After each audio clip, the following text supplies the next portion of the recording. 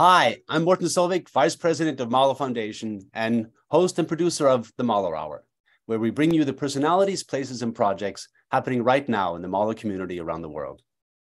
It gives me great pleasure to welcome you to our fourth season of the Mahler Hour. In the year ahead, we will continue to do our best to keep you up to date on Mahler events around the world. We will also be launching two new series.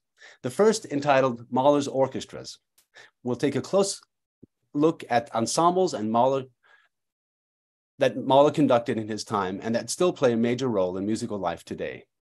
The second will give us the chance to explore Mahler's works in greater detail. We will dedicate a program to each of the symphonies, and Thomas Hampson and I will be going through a cycle of programs to talk about and savor the songs. Remember, you will be able to see all of these shows and all past Mahler hours on our website and on our YouTube channel. For this episode of the Mahler Hour, we are going to explore the conducting competition in Bamberg, Germany, the so-called Mahler Competition, which took place again this year. This esteemed event has seen the rise of conductors like Kahchun Wong, Lahav Shani, and Gustavo Dudamel, who won the first prize just as their careers were emerging. On the show today, I will be speaking with this year's winner, Giuseppe Mengoli, the co-founder of the competition, Marina Mahler, jury member and Mahler Foundation chairman, Martin Campbell-White, and Kevin Fitzgerald, the winner of a special prize of the competition. There's lots to cover, but before we get to the program, let me remind everyone attending live to post any questions you might have to the comments section. We will get to these at the end of our show. Don't forget to include your name and the country you are writing from. Also, the Mahler Hour is brought to you by Mahler Foundation. So if you want to support our activities, please become a member. Just go to our website at mahlerfoundation.org for all of the details. My first guest today is the winner of the Bamberg Mahler Competition 2023, Giuseppe Mengoli. Welcome and congratulations once again on winning this coveted prize. Thank you, dear Morten, and thank you for having me here. Well, first, tell us a little bit about yourself. So I'm Giuseppe Mengoli. I'm a 30 years old conductor and violinist. I've grew up in the south of Italy, in Salento, Puglia, and I've studied violin, chamber music, and then in Germany, again, violin conducting for so many years. And I'm still finishing my master in conducting in Weimar.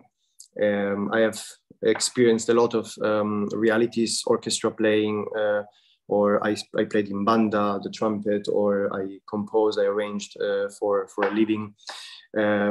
So I've had a very various, a lot of variety in my formation years. So you're not simply a conductor, and you're a musician on so many fronts, both in terms of playing, conducting, arranging, composing. I suppose at some point, if you are a musician on so many fronts, conducting is a thought that many young musicians have. What was it that actually brought you to take conducting at a far more serious professional level? Honestly, I have never thought about becoming a conductor until some conductors and some musicologists told me that I definitely had a talent for it. And before that, I was always dreamed to be a violinist, and I played a lot as a concertmeister. I started very early to be a leader of orchestras, and there was an occasion in particular where I was left alone with the orchestra because the conductor had a sudden jump in and could not attend that rehearsal of Beethoven 4th and 7th Symphony and Coriolan. And I took the initiative just to ask the orchestra to rehearse anyway. And I didn't step on the podium. I stayed at my place and I tried to create a lot of eye contact, a lot of breathing with the musicians. And that worked out very, very well. And when the conductor came back, he was astonished by the improvement of the orchestra. And there was another conductor as well watching the rehearsals. And he told me, "You study conducting, right?" And I was, "No, I never did." So he said, "Well, then you're suited for it, definitely." And then I slowly started into studying a lot of analysis, a lot of scores, I became a collector of vinyls, of LP vinyls, and I started to get into deep traditions that sometimes I think today's are forgotten, of great conductors. And then slowly I started a transition to becoming a conductor.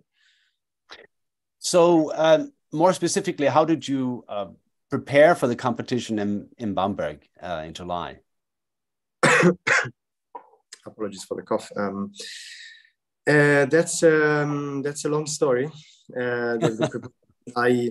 I try to create immediately, as soon as I got the invitation, I started to write down lists of ideas, as many as possible. And also throughout the weeks, I wrote down a lot of ideas on how and what I could eventually do. And some things, of course, didn't happen, but a lot of things did happen.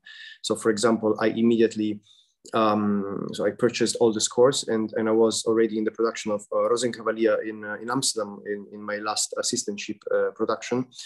And there was so much to do, and I did not have time to practice for the competition. But I tried in every break, in every moment, to study the scores first, so to analyze the score. That's my standard procedure, to start with a deep analysis of harmony, of structure, of micro phrases and macro phrases. Then I started to already organize a chamber orchestra to perform Mahler 7, which I did privately. I organized many rehearsals with Stravinsky Violin Concerto. My violin teacher came all the way from Switzerland to play with me with an orchestra, just run through, as well as I rehearsed with a baritone in Paris when I was doing Bohème in May. I organized 3 rehearsals with a baritone, and I taught him everything from scratch about text, about interpretation of meaning, and with the pianist, of course, and so on. That was the practical, let's say, aspect of the preparation. And there was a huge also reinventing myself. I found myself, I mean, I think all the musicians do that, but I found myself inadequate, and I found myself not to be enough to be prepared for this competition. And so I started to reinvent my conducting technique. I started to reinvent my rehearsing, like a practice technique. It became a rehearsing technique. So I started to speak out loud. Every time I was doing a mistake in my room, I started to talk out loud to the group I actually misconducted. So I was learning through rehearsing, and then I was re-rehearsing from scratch, plus the skills that I acquired with this rehearsing in my room alone, in silence, just with me speaking. So I had to reinvent myself a lot of times, especially when it was becoming very hard to believe in myself. So I want to go back to what you're saying, because in preparing for a competition, of course, you have done many professional performances. So this is not exactly the same as rehearsing, is it? I mean, what's the difference between going to an ensemble and rehearsing them and preparing them for a concert and going to a competition? Because in some ways it looks the same. What would you say might be the difference? What do you have to try to communicate on the podium in a competition that's different from simply a rehearsal? Well, actually, what I try to do is to treat the competition exactly as a rehearsal, exactly as a professional rehearsal. Of course, that cannot happen. It cannot be the same. But my attitude was of a rehearsal. I never thought of creating some sort of special show to be put on for the jury, for the orchestra, and for the audience. Of course, what I try to do is all the great moments that may happen in 3, 4, or 5 days of rehearsal with an orchestra, I try to compress them as much as possible. And when you have 10 minutes to rehearse a half movement, half slow movement of a Haydn symphony, you need to just compress and densify everything you want to say. But again, you can't say everything, and you cannot spend your time saying things. So I try to show, and then I try just spontaneously. That's what actually improved throughout the competition. I was less and less relying on my just checkpoints that I had, just in case I lose track of the rehearsal. And I started to just interact with the present moment, with the sound, and just listening to what was happening, and try to change it as much as possible. Of course, in the most connected way to the music in the moment, what the orchestra needed, in the concentration level of the orchestra, in the intensity. Perhaps when I was the last of the day, I tried to be more dramatic in some things, but also more releasing, just letting go a lot of things. So I just interrupt in the present moment, but always treating the rehearsal as a rehearsal. Mm-hmm. And of course, another disadvantage, if you can call it that, in going to a competition is it's not your orchestra, it's not your ensemble, it's not people that you've been working with before. Tell us what it was like to work with the Bamberg Symphony Orchestra. Well, the Bamberg Sinfonica were an extraordinary orchestra, and I think everybody in the competition agreed. I'm not talking, of course, about the musical and technical level, which is internationally well known, but I'm talking about the attitude of the orchestra, who was incredibly reacting to everything we did. And I remember talking to other candidates, and they all say the same, as well as their kindness, their openness. They were open to try out ideas. There was never once that I felt my ideas or my attempts to create the idea unwelcomed. So, and this is, of course, incredibly important for not only for a young conductor, but for a young conductor in a competition. So they did a fantastic job with each one of us, I think. So just walk us through a little bit, because I think it's important for the audience to realize that there was a fixed set of pieces that had to be conducted. Every conductor had to be, who's chosen to come to Bamberg, was expected to conduct any one of these and any combination of these pieces. They had to be performed again and again and again by the Bamberg under different conductors. How many of you were invited to Bamberg, and how did the process work? At the end, we were 19 invited, and there were 4 rounds. Every evening before the beginning of the round, we will gather, and a member of the jury or of the staff would pick up names and pieces and fragments of the piece, because of course, especially in the first rounds, you cannot perform or rehearse the entire piece. So there was an exact part of the piece, and of course a time where you will be rehearsing. And as you said, yeah, we had to prepare a long program throughout thoroughly, and then just in the moment, the evening before, we will know what we will we conduct and for how long, which is of course a very big fragment of our planning as conductors. We really need to know what to do and in what amount of time we can do that. So it takes a lot of effort for the strategy to be ready, and we had very few hours. Some of us very few hours, some of us one day, but we had just not much time to really get into that. And I think that's also a very important part of the competition. Your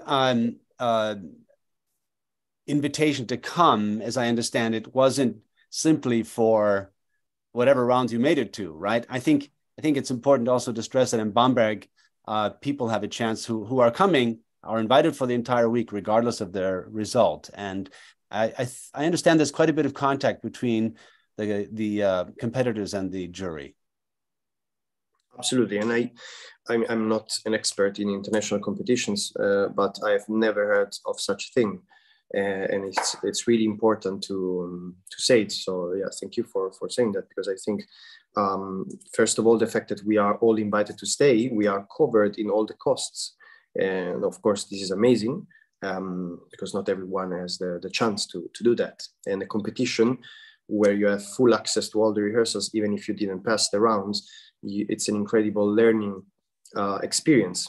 And of course, as you said, full contact and full involvement by every member of the jury, who not only with the winner, but with every candidate, they are available at all time for advices, counsel, and support.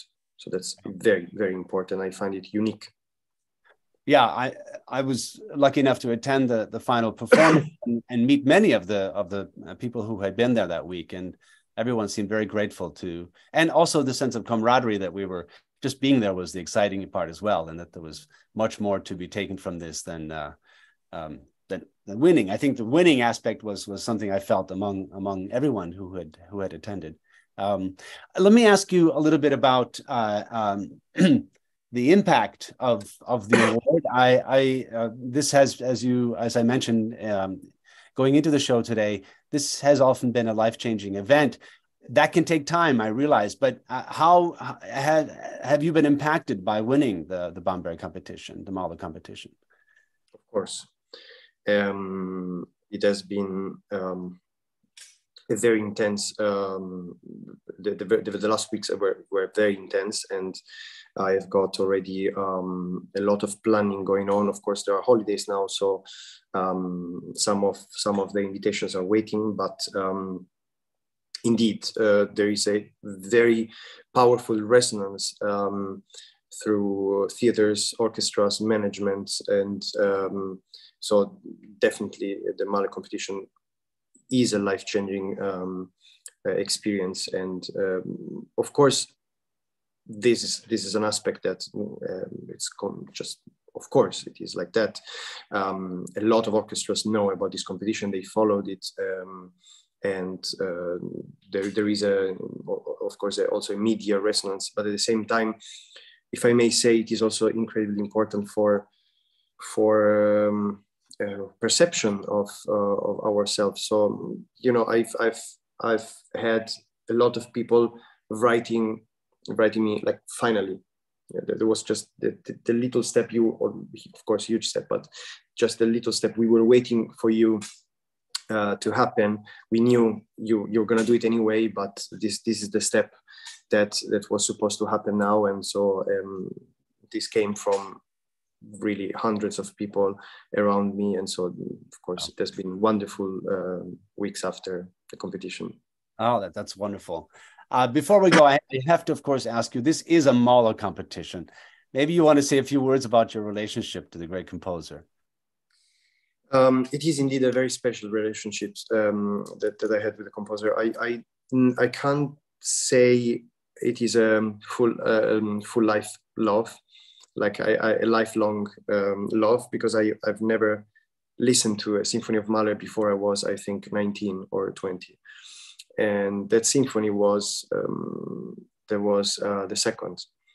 And it was just a random event. I moved to another city. I was with my mentor, and we were, in a way, you know, the ancient Greek sort of mentor. We were spending full time together all the time. We were discussing music, reading, experiences, thinking, just all the time together. And one day, just randomly, he puts a CD. It was Stokowski conducting the Mahler second. And we were doing a long drive. So we arrived at home, and I think it was already the last 15 minutes of the symphony. And we, without saying a word, he just turned off the car, and we could not move and talk. And we just listened to this unbelievable finale, which I had no idea existed, something like that. And after it finished, we stayed in silence for a long time. Not only in the car, but also when getting out.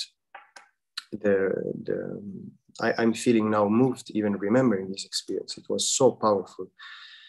And so that had a huge impact. And this symphony became my absolutely favorite. And I stopped listening to anything else. I became very drastic in my Mahler love.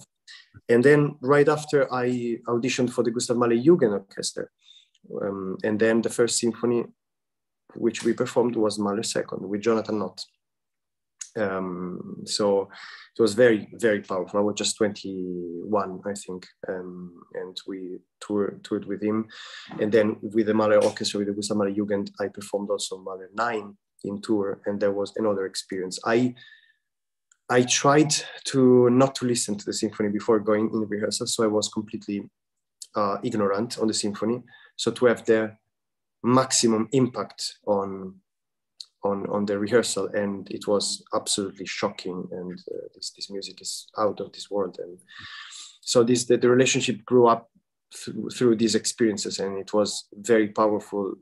Every time I experienced something with Mahler was very intense. So there is a connection, even though it started a bit late. There is a very powerful connection to the composer. And I can't resist asking. You ended up this year, this time around, the Mahler work in question was the 7th, which is considered one of the most difficult pieces, both to perform and even to listen to. Did you find that especially challenging? Was it something you relished, or this is a piece that you've always liked? It's a piece I never heard of before, being invited to the competition.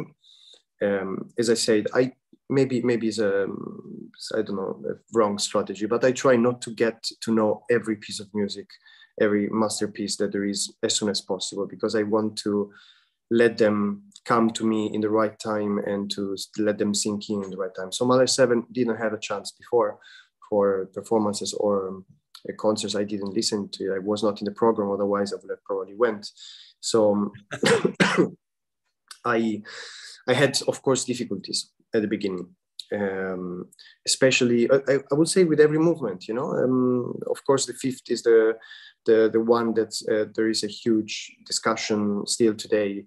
But every movement, even the 1st, I had a hard time understanding this music.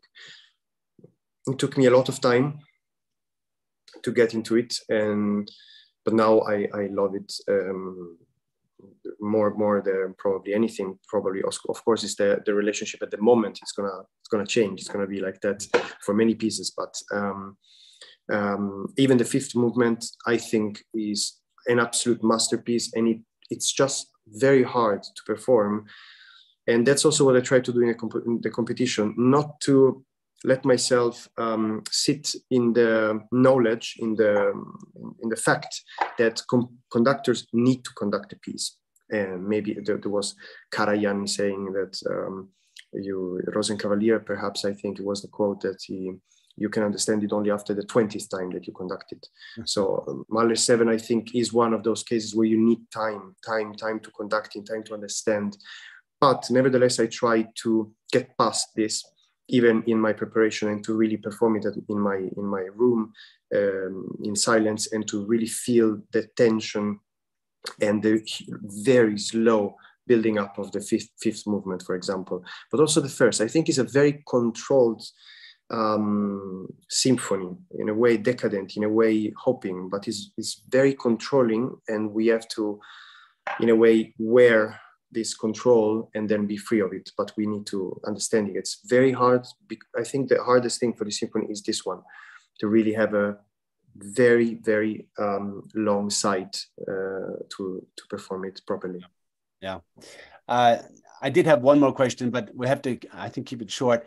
Any advice for aspiring conductors? Because I know many people will be watching you and who are young and, of course, are dreaming of moving ahead in this way. Any quick piece of advice for them?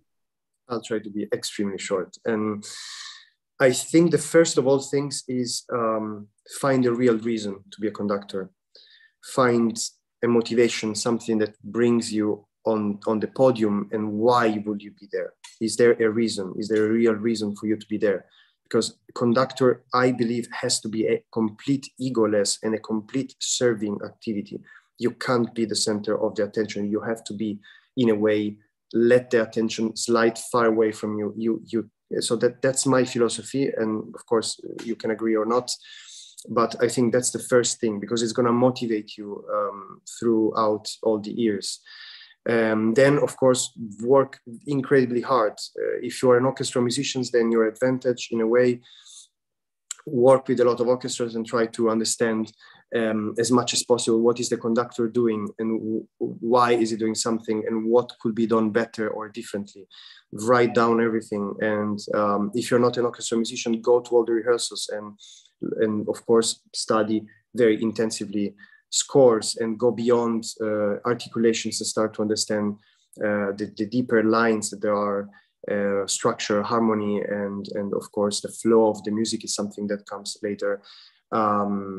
And practice a lot of, build a small ensemble, 5 people, 4 people, doesn't matter, and conduct to understand the relationship between your mind, your body, and the sound that you produce. and try to change that in the first moment you do it. Of course, it's not going to happen. You're going to need a lot of time to get used to the delay of the sound and the interaction with the sound, but keep going. Everything is a practice. Even the confidence in front of an orchestra, conducting is a practice. Everything you can imagine is just something you can practice. So you will be demotivated a lot of times, but just keep going, keep working very hard, and ask a lot of people. Ask, what should I do? What could I have done better? Not only the orchestra, but teachers and people around, and ask the conductors themselves. And obviously find a great teacher that can guide you, but it's the work that you do within yourself that counts at the end the most. Thank you so much for being with us today, Giuseppe. A pleasure. Thank you. Let's continue exploring the Bamberg Mahler Competition by welcoming its co-founder and a loyal friend of the show, Marina Mahler, the composer's granddaughter. Welcome, Marina. Hello.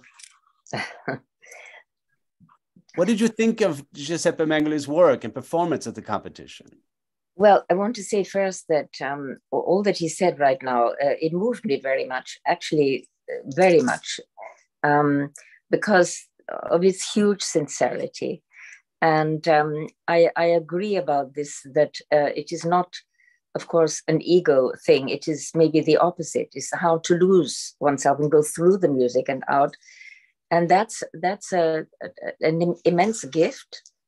And we all know conductors who do the opposite, but let it be. You learn and learn and learn, and then you let go of it. And then it comes by itself out.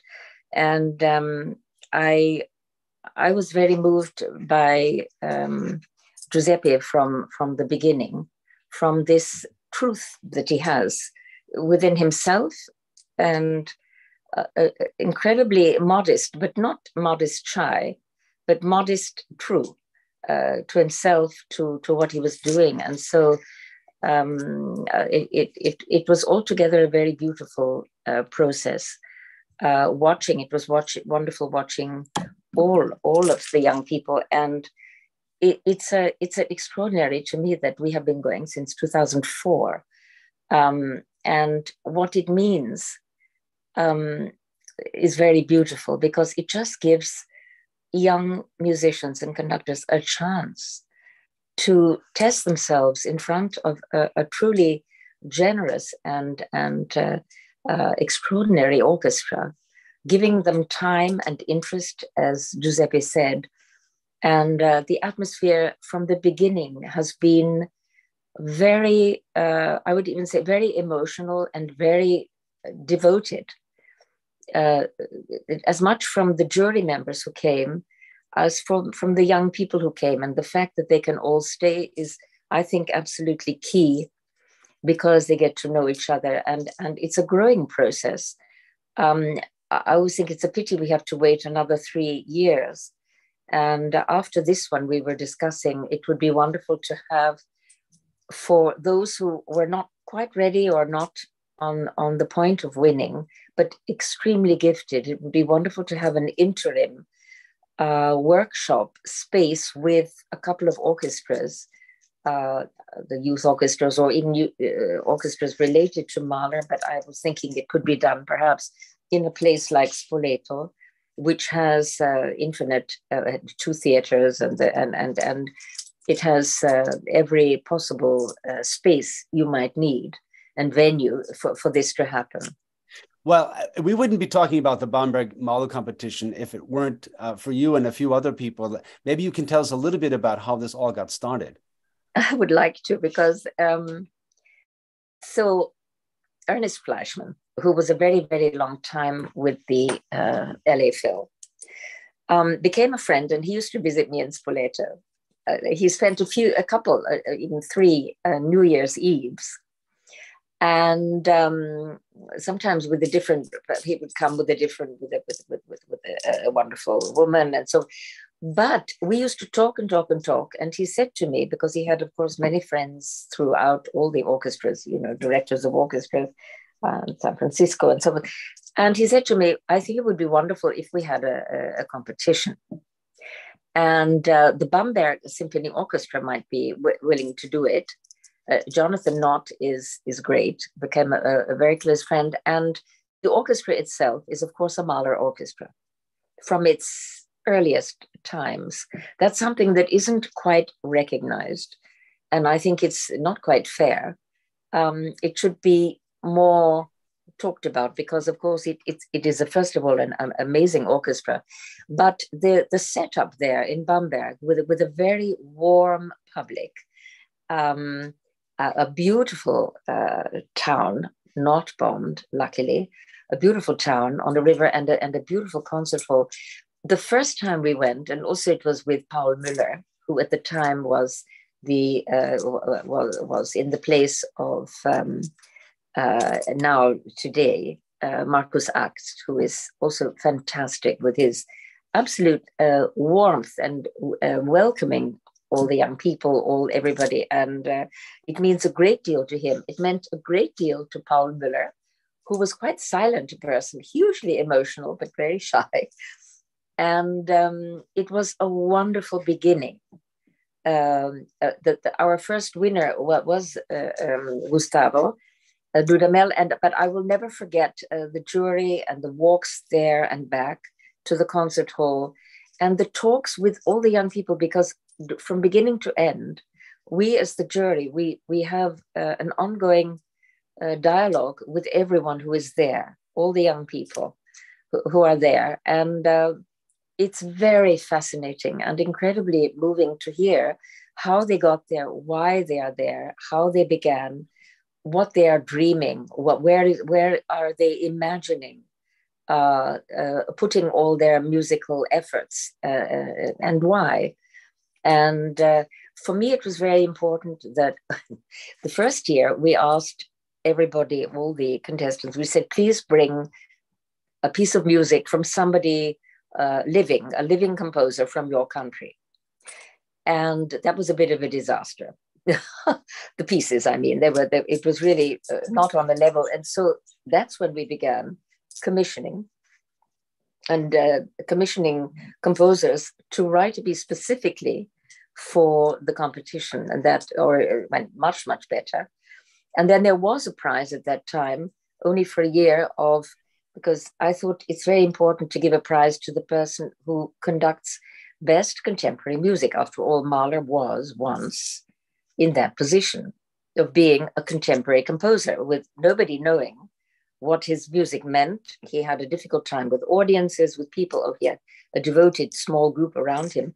But for me, that has always been an important part of Mahler and his life as a composer and musician, is the fact of the creation of the actual piece of music, not just the conducting of it. And so this year was wonderful because we decided that we would give, again, reanimate this and give an award for new music. So I think I have a lot of sentimental and wonderful memories, but also I have kept in touch from the beginning with many of these young conductors, and we interact in different ways. Kahchun Wong and I did a project in Singapore for little children, because he came to stay in Spoleto in a very funny way. I don't have time now to say it or tell it, but it's a wonderful story. Anyway, he's a sweet person. And so we had, it was the end of festival. We had fireworks on my terrace, best view of them in the town. And then he came down and we started talking until late. And he said, what is this Mahler Foundation? And I said, well, it's something to do with infinitude. So the next morning he came down to breakfast with his computer. On the computer was a complete project called Project Infinitude, with text and photos of him with little children and whatever. And we worked it out together. And I said, we'll do it. And that was just a personal, because it was so beautiful. Now we did it for 4 months. Immediately, the government in Singapore took it over. They wanted to sponsor it, and they've done it since then. And he wants to go on. And now he will be conducting in the Halle Orchestra. And now he's at the Japan Philharmonic. And he's about to do Mahler 3. And I promised him a video. But I've kept, Lahav, and I've kept in touch with a lot of people also who didn't win the first prize, like Oksana Linev. And it's very rewarding to see their development and how that's helped them to reach out on whatever level, whether they won a prize or didn't win a prize. It has made an impact. And so I'm thrilled, of course, and makes me very, very happy. Yeah. Well, I know that from having attended a few of these competitions, how much they're grateful to you as well. And the fact that they've been able to come together and that there's this incredible, well, by now you can call it a tradition and yes, continuous in so many different directions. It's not just music performance. It's also, as you say, this project for children and remaining connected and feeling that they're welcomed so warmly by you. You are, looking at the website, the competition patron and honorary jury member. You're there all the time for all of them. And I know how much it means to them. And as we can see, to the musical world. So I think on behalf of everyone involved, I'd like to say thank you. And so I'd like to thank you for being our guest today. Thank you so much, Marina. Thank you. That means so much to me. Thank you. As Marina mentioned, the competition is hosted and run by the Bamberg Symphony Orchestra. Markus Axt is the president and CEO of that organization. He cannot be with us today, but he has sent us his greetings. Markus Axt will be able to tell us much more when he joins us later this season for an entire Mahler Hour dedicated to the Bamberg Symphony Orchestra. And just a reminder, if you are with us live, feel free to send us questions through the chat. We will be happy to answer in a Q&A at the end of the hour, so that you can direct those questions to any of our guests today. So joining me now is the chairman of Mahler Foundation, Morten Campbell-White. Welcome, Morten. Thank you, Morten. Hello, everybody. You have been a juror now at the competition for 2 rounds. Tell us a little bit about your experience. Three rounds. Oh, that's right. We did one virtually. That's right. I've forgotten that one. 3 rounds. Yep. Tell us a little bit about that. Well, first of all, you think it's going to be easy. Sitting on your backside with people with whom you develop a good rapport, friendship. And you have nice breaks, coffee, chats. But in fact, it is incredibly intense to listen to 19 musicians, 19 aspiring conductors, for instance, on this last occasion, performing pieces by something from a Haydn symphony, something very significant from a Mahler 7th movement, contemporary piece by Deutsch, which incidentally Mahler Foundation sponsored the prize, and I think we're going to speak to the prize shortly.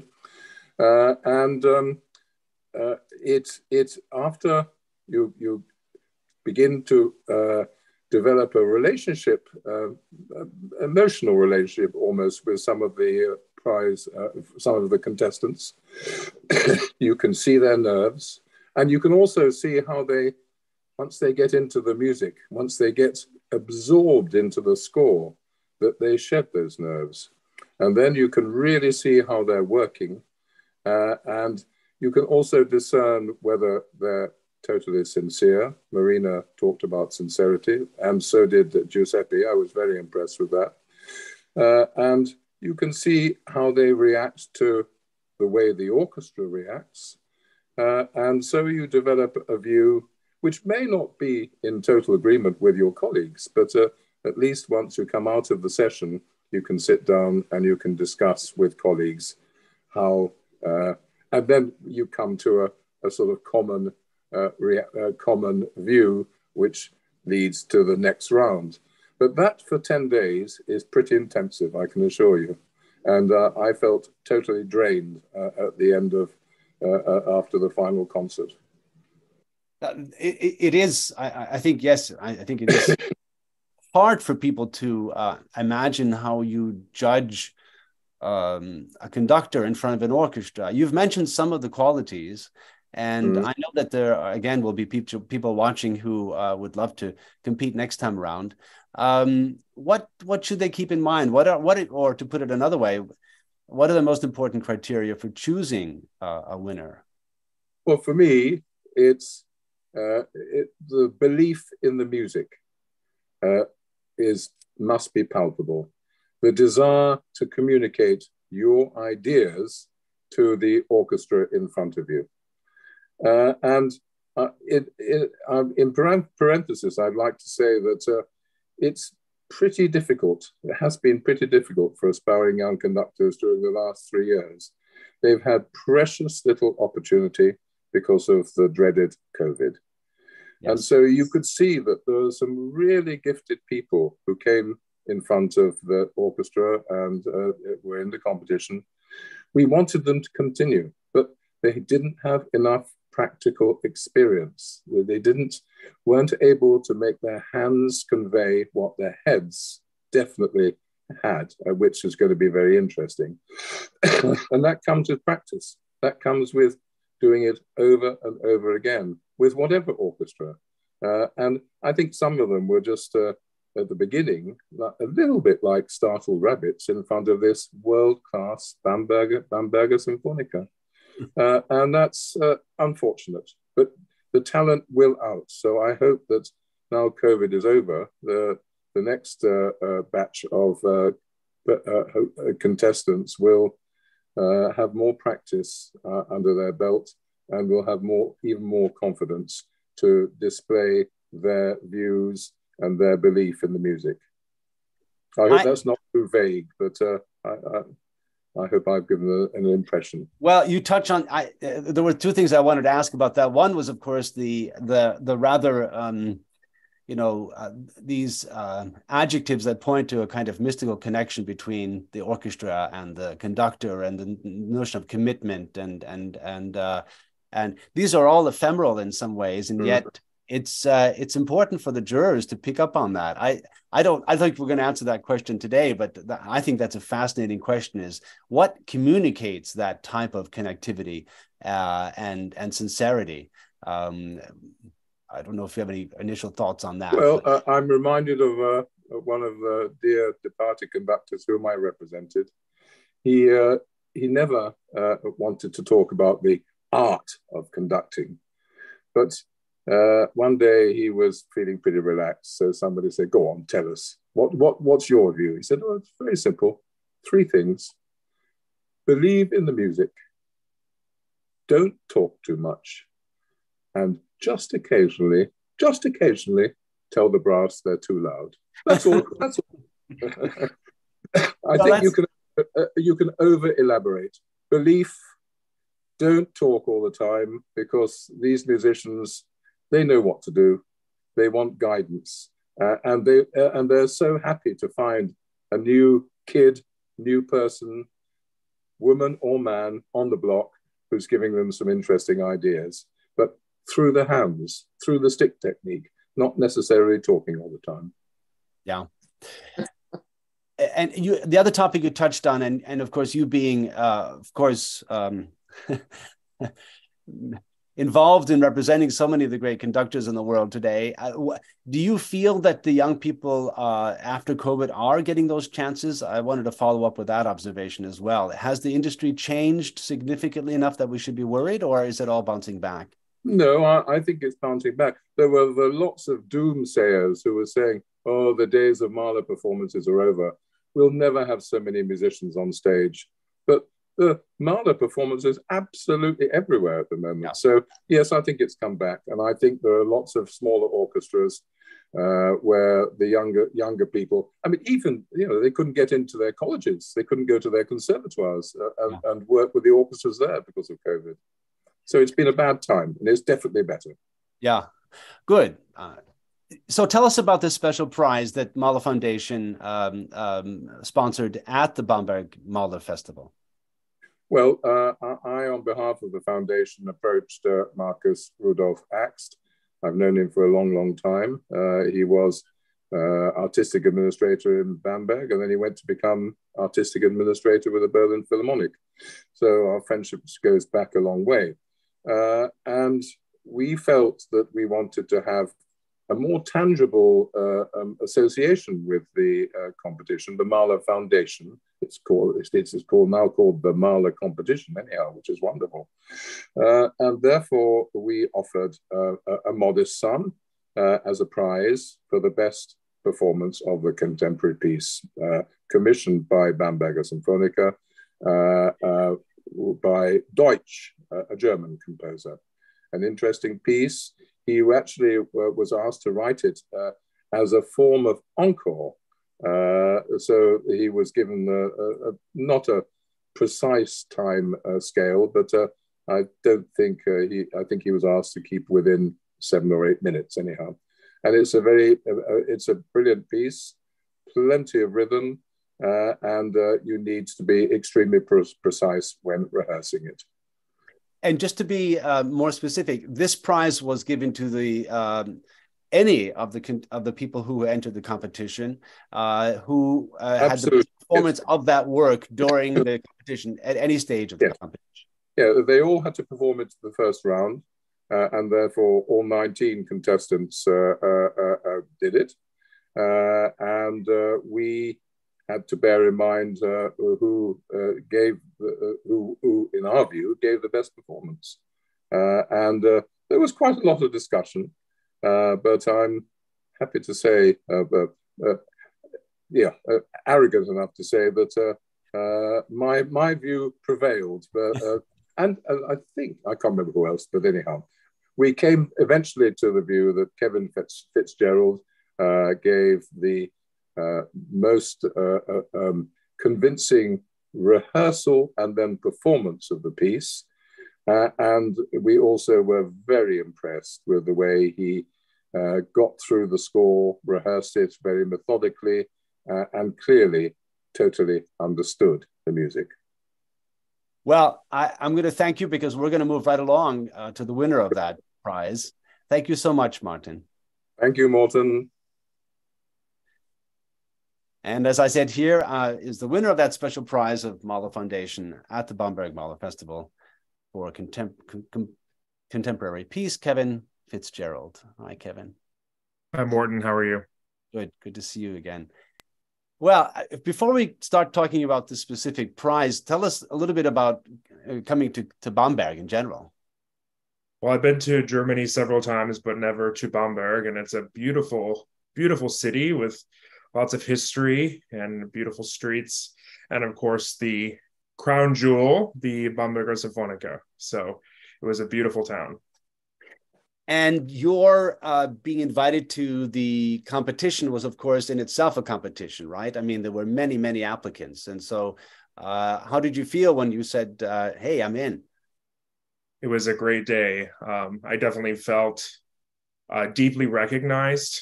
The Mahler competition is, among all conducting competitions, very sacred and very special. And so I felt like a winner, especially being of only one of 3 Americans to be invited. It was a great honor. So as we just discussed, as I discussed with Martin Campbell-White, the idea of the award that Mahler Foundation gave was not to look at any particular group, to look at all 19 of you and to determine the prize for the best performance of the contemporary work. This was a piece by Bernd Richard Deutsch called Con Moto. So first of all, did you know about the prize as you headed into this, or were you, of course, preparing it like any other piece? Well, I knew the prize existed. It was listed on the website, but of course I was eyeing for the first prize like all of us were. Right. But this prize really was perfect for me. Since the beginning of my entry into conducting, Giuseppe mentioned having a very strong mission as a conductor, why you're doing this, and contemporary music and bringing new works, and works that between 1900 and today have been written that really reflect modern life. Those have been at the forefront of my focus, and that was really my impetus to start conducting, and in addition to playing trumpet. So it was a perfect opportunity to showcase that at the competition. Mm-hmm. And of course, and so that people are aware, you were not only given the prize, you actually were able to perform this at the final concert, which of course, the rest of which was conducted by Giuseppe Mengoli. That must have been quite a thrill as well. That was the icing on the cake. It was truly, I mean, the award was, and the recognition was such an honor, but getting to give a world premiere, I mean, that's what I dream about doing all the time. And to have a composer living with us, hearing the music, giving feedback, working with him one-on-one, that was a complete delight. And, you know, it was my first time performing in a concert in Europe. So I think we have a photo.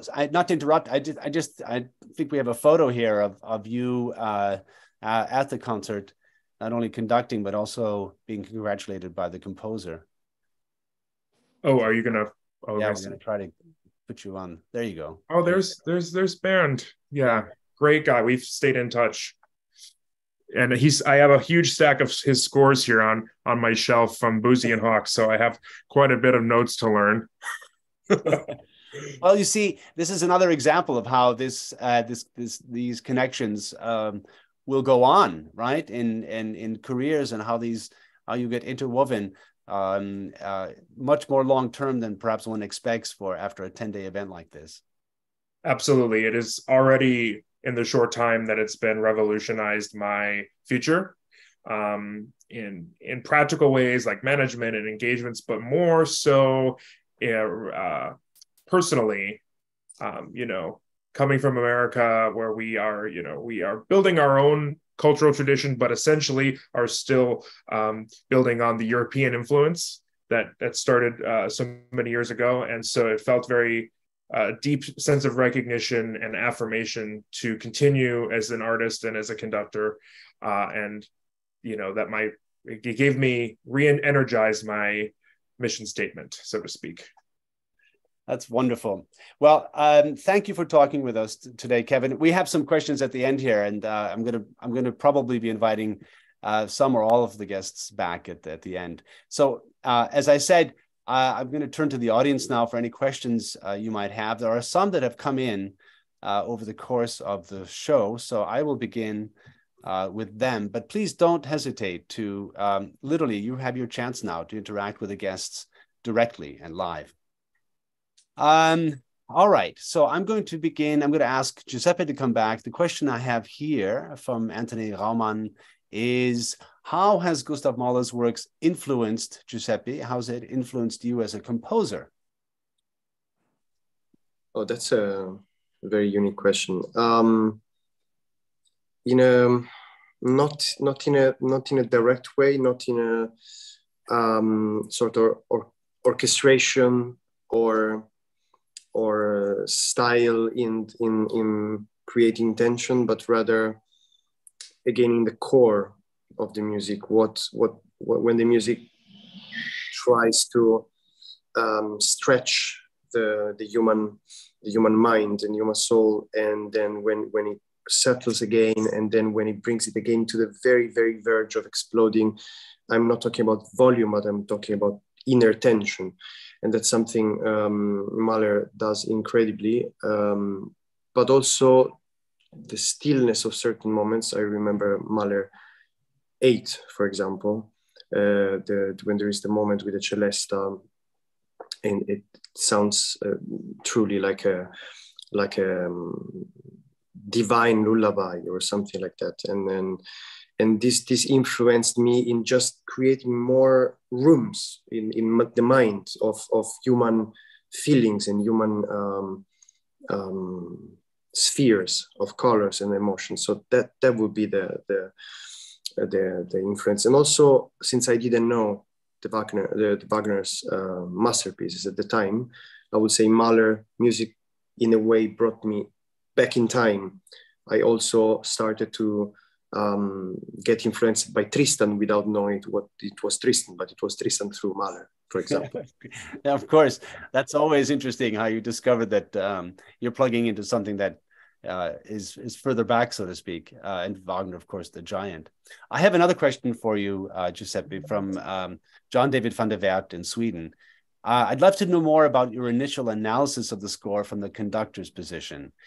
Could you explain how this differs from other situations? And I'm not quite sure what other situations or different situations might mean in this context, but I suppose different from, I don't know, listening to it, analyzing it, or playing it. How is the conductor's analysis different? I think that's what the question is.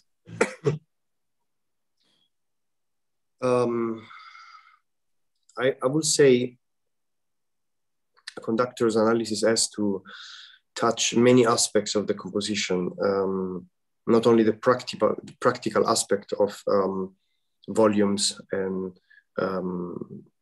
bureaucracy in a way, you know, the hierarchy of who is leading, who is the main voice, who is the color, who is the answer, and so on, but goes deeper and deeper into relating all those things and to go beyond the sections, the notes, and to find then some sort of red line that brings everything together into the performance. So the conductor has to be, of course, very practical. The conductor has to be very practical to understand who is doing what, who is leading, who is the rhythmical pulsation of the piece, who is creating a change of color, and so on.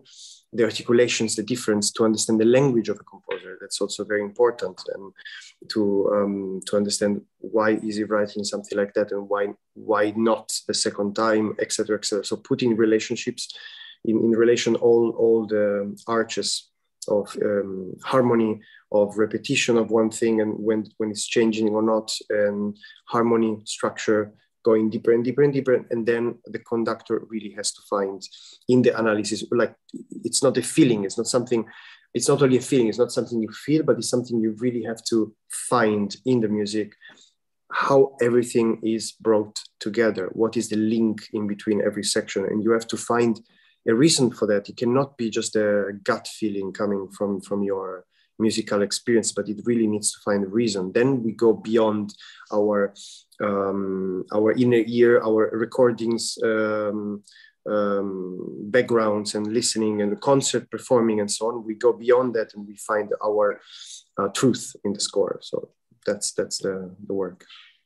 And of course, the last step is translating that truth to and communicating it back to the orchestra and hearing that, of course. I have another question for Giuseppe from Mark Strawn in the UK. I'm intrigued that you prefer not to know the piece too well before conducting. I'm not sure that's what you said, but perhaps. As a listener, I prefer to know the music when I go to a concert. Do you learn quickly?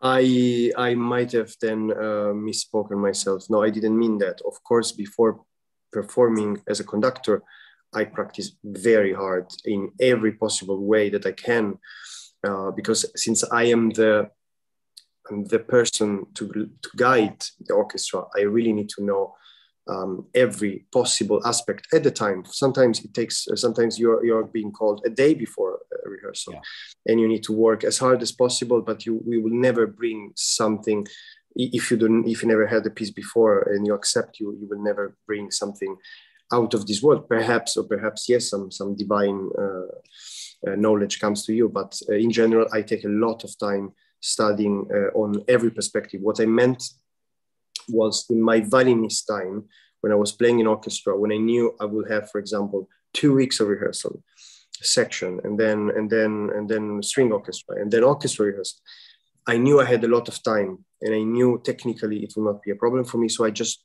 practiced my part briefly, and just to be in shape for the orchestra rehearsals, but I didn't listen to the full piece.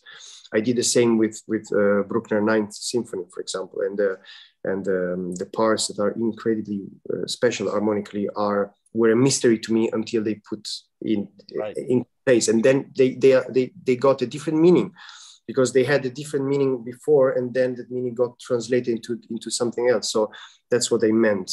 Sometimes as a violinist, I do that because of an experience, because I did that out of an impossibility to be prepared, because I was called last moment. I got called to do Tristan as a co-leader. Tristan und Isolde, just the overture and the Liebestod.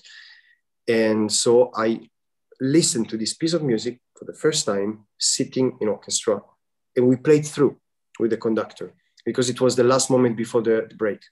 And this was such a shocking experience that we were in the middle of the woods.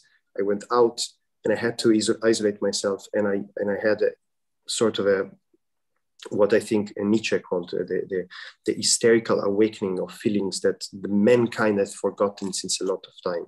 And brought back. I had some experience inside myself that I could not explain. And it was a 15 minutes of a good cry for the entire break. So in a way, I just wanted to give a chance myself to experience something like that once again, because the real sound, experiencing playing with the real sound around you, a symphony, a masterpiece for the first time is an incredible privilege that you cannot repeat anywhere else in your life. Once you have listened to it, it's there.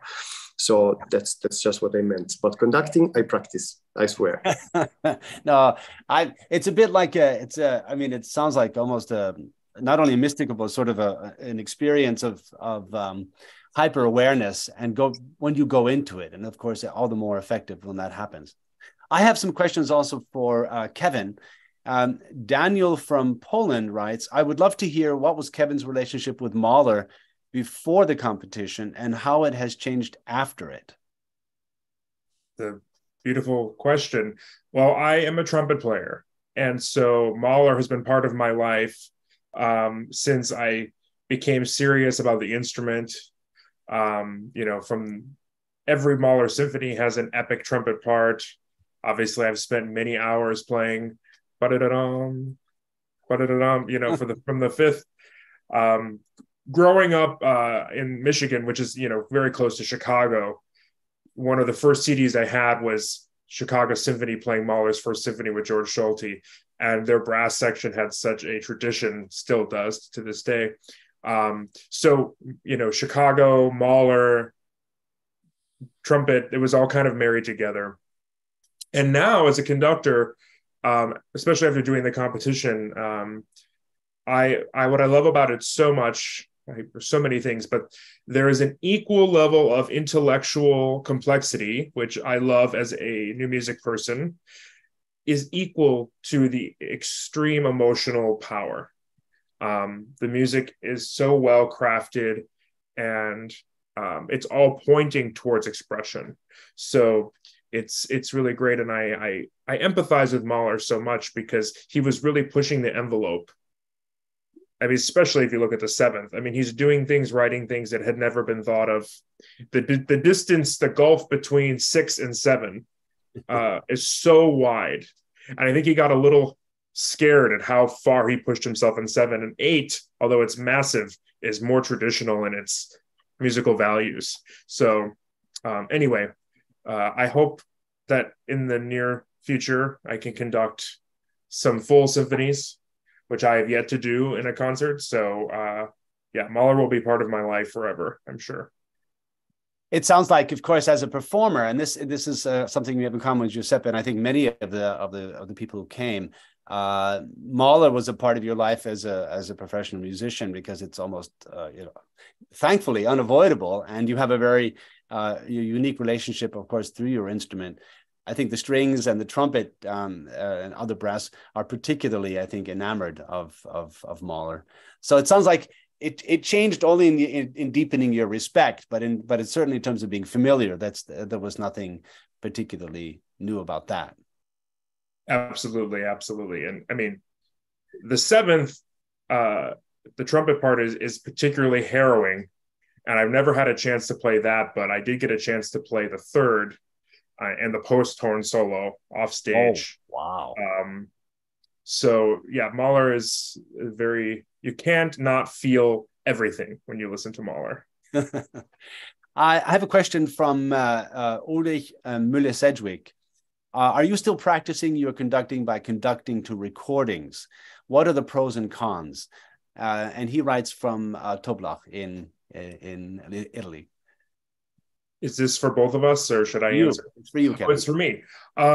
Recordings are, as Giuseppe mentioned, they play a very important role in the conductor's study process, but I don't personally believe it is good to conduct along with them. You really should be focused on your inner concept of how the music should sound. However, that being said, especially something like Mahler, where there are so many interpretive choices to make, it would be silly not to hear what the great artists have to think. And even Giulini, the great Giulini, he said to my teacher who studied with him, why would you not take a masterclass with a great conductor by listening to their work? However, I will put it to this questioner to listen to Mahler 7 with some different conductors, because I think of all the symphonies, you will hear the most wide interpretations, a huge range of interpretations. Very much listening a lot, but not moving to that, because it's not coming, the sound you're hearing has nothing to do with your natural gestures. Okay, great. And then I have a question for Martin. I think this is for Martin. Again, this is from Anthony Raumann in the UK.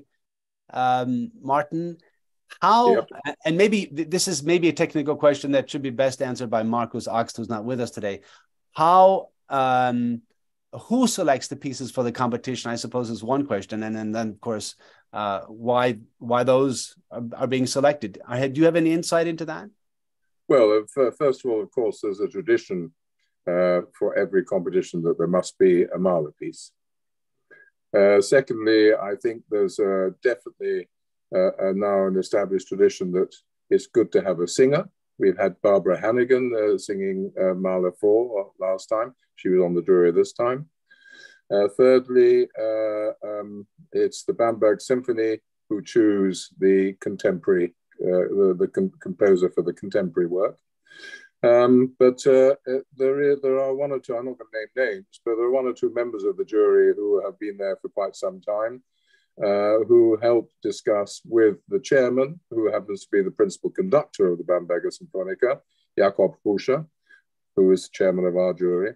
And so I think I would say it's an inside job, essentially, with Markus Axt, with Jakob Buscher, consulting some of the senior members of the jury. Not me, I hasten to add. But it's clearly a very sort of representative sampling of music from the 18th century through to today. And I think that with Mahler as, of course, a centerpiece, and meant to challenge conductors in very many different styles. So yeah, seems to be. I mean, we're going to be running out of Mahler symphonies fairly soon, though. I'm not sure we can actually have Mahler 8 in the competition. That would be a challenge. Well, we'll see. We'll see what the future holds. Well, thank you. I have to move on to just a few announcements, and because we're well past the hour, let me just tell everyone there are many exciting Mahler projects coming up this fall. Here are just a few that also involve Mahler Foundation. The arts group Bold Tendencies, based in London, will be featuring the Philharmonia Orchestra performing Mahler's First Symphony on the 17th of September in its ongoing program entitled Crisis. 16. The festival Gustav Mahler in Milan, Italy, is being presented from 22 October to 13 November, featuring all of Mahler's symphonic works performed by the leading Italian symphony orchestras. The program also includes the song cycles and Mahler's reworkings of the symphonies by Robert Schumann. And finally, the Beijing Music Festival will also be taking place this year, and we will have much more to say about it on our next show in October.